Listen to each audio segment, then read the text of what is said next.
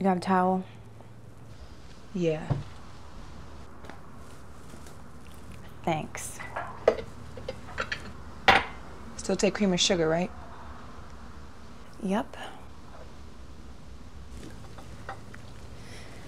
I suppose it's too late for an apology, huh? You suppose correctly.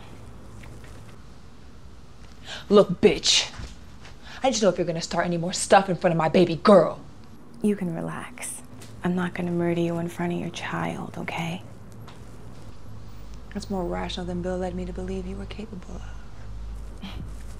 It's mercy, compassion, and forgiveness I lack, not rationality. Look, I know I fucked you over. I fucked you over bad, and I wish to God I hadn't, but I did. You have every right to want to get even. Get even? Even, Steven? To get even, I would have to kill you. Go up to Nikki's room, kill her, then wait for your husband to get home. Good old Dr. Bill. And kill him. That would be about even. That would be about pretty square. I could go back into a time machine, I would. But I can't. Only thing I can say is I'm a different person now. Oh. Well, great. I don't care. Well, be that as it may, I know I don't deserve your compassion or your mercy, but I beseech you for both on behalf of my daughter. Bitch. Just because I don't wish to murder you in front of the eyes of your child does not mean parading her around is gonna inspire some sympathy. See, you and I, we've got unfinished business.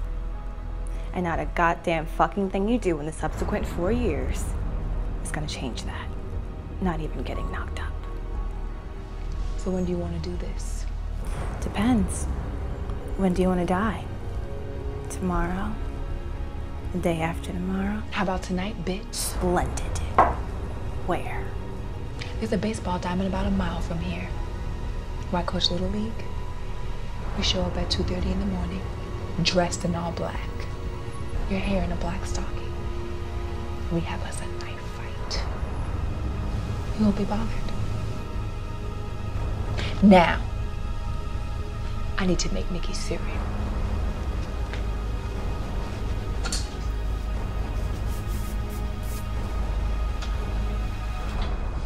Bill always said you were the best lady he's ever seen with an edge weapon.